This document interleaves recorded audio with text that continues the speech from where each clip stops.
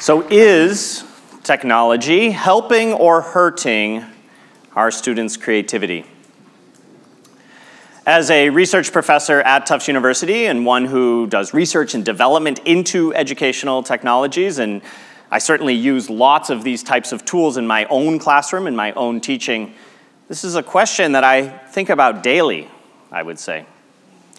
And it's something that I think is really important as we think about our students' creativity and that need for our students to be creative and the impact that that education technology has.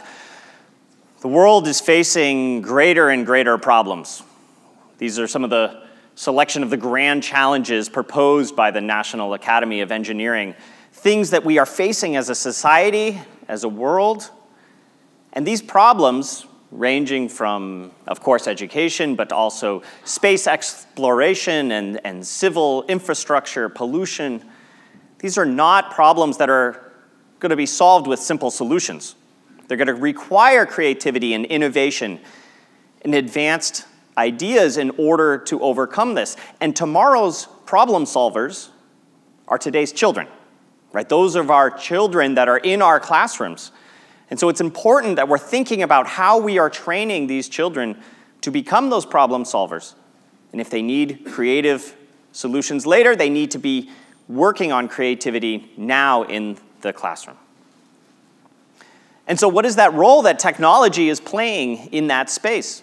We're introducing more and more technologies into our lives, into our children's lives. And so we should understand what the impact of that has on their creativity if we want to be properly developing them to solve these problems tomorrow.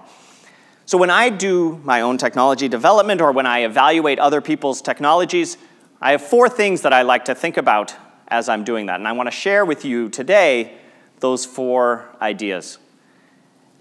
And some of us here are parents, and we're putting technology into our own children's hands, so you can think about these ideas. If you're a teacher yourself and you're introducing technology into your classroom, how are you picking the technologies that come in? And if you're in policy, if you're in politics and making system-wide decisions about technologies, these are things to think about as well. The first is technology bringing students together or keeping them apart? The skills of collaboration, communication, these other 21st century soft skills are important. And so how is the technology playing a role in a space like that? Sure, I love VR goggles, right? I mean, this is some cool high-end tools that open up possibilities for students to explore spaces that they aren't physically in. But if we are physically together, let's be together. Let's not introduce a technology that takes students who are co-located and separates them, that actually spreads them apart. Instead, let's think about the tools that we bring in that brings them together, that has them sharing ideas with each other, that allows them to co-construct new knowledge based on each other's ideas, not separating those ideas apart. I love the idea of giving 1 laptop per child, but maybe there's instances where actually being around a single piece of technology will actually increase that level of collaboration, will increase the exchange of ideas, and thus increase things like collaboration.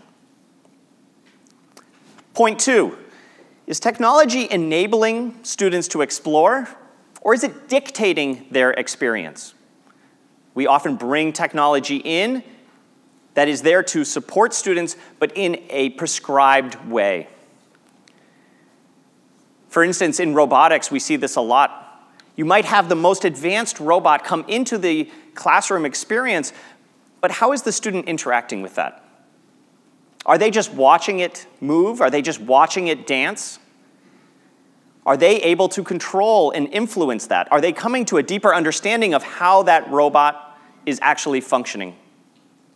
To do that, I believe doing it through a hands-on project-based way will then enable those students a deeper appreciation of robotics, a fundamental understanding of what happens, to be able to create themselves, to be able to make that, will thus increase their own experience. So on the left there, you see the LEGO Education Spike Prime, the new robotic toolset that comes out. Instead of watching a robot dance, let's have them actually build that robot themselves. Come to understand how the functioning parts work, have them program it, have them have control over that experience. And actually, through that process, there will be failures, but those failures will be opportunities for them to then explore and to learn deeper about how it works, to overcome those challenges, develop grit, perseverance, instead of just passively observing. We heard some about assessment and tests. Do the assignments that we're giving, this is point 3, do those assignments assess how the students are thinking themselves, or is it just quantifying the knowledge that they have acquired? Yes, that knowledge is out there. The Google results are out there. Are we just trying to transfer that into the students' heads and then measure that? Or do we actually want to know what they're thinking? Technology plays a role here as well, of course.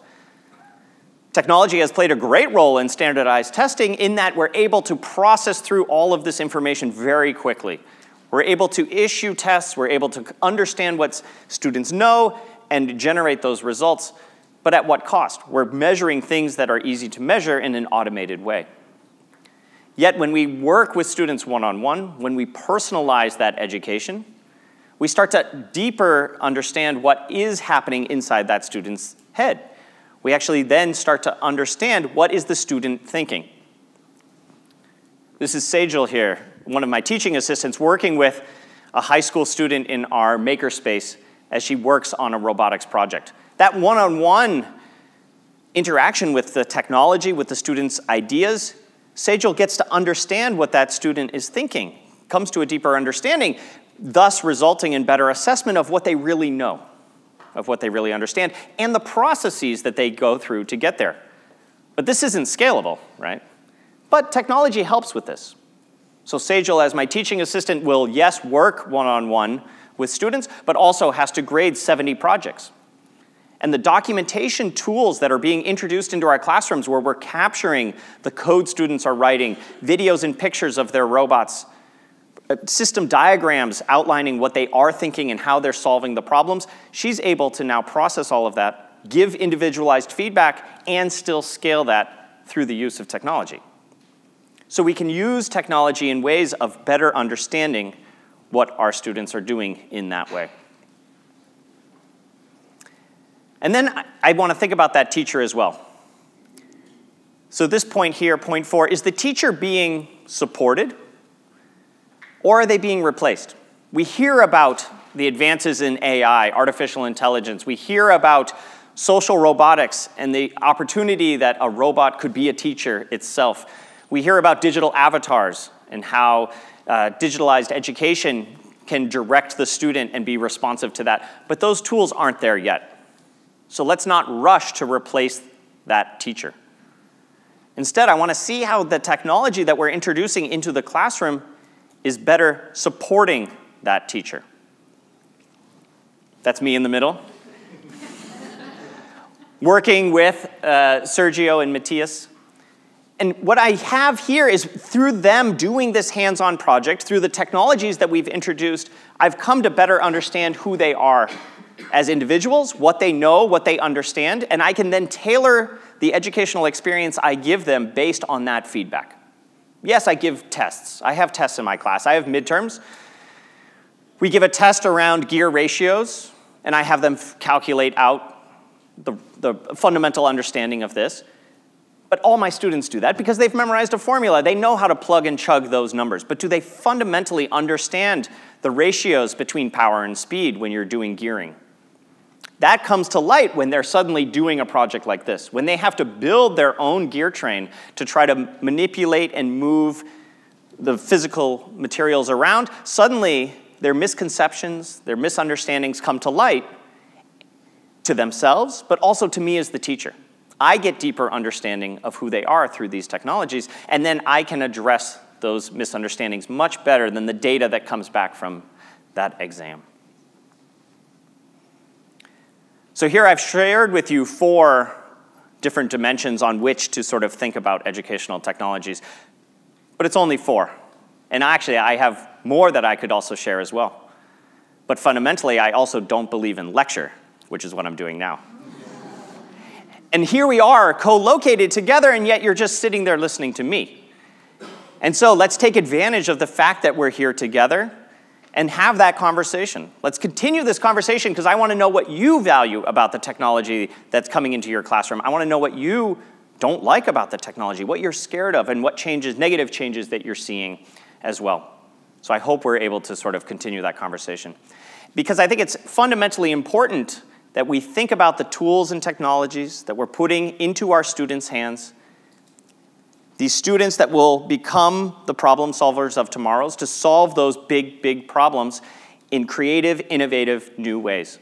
And those tools and technologies are going to inspire Owen here, inspire him to think differently, to be creative, to be innovative, and no matter what field he goes into, if it's engineering, but even if it's into medicine or policy or economics, whatever it might be, we want him to be creative and innovative to solve those big problems. Thank you.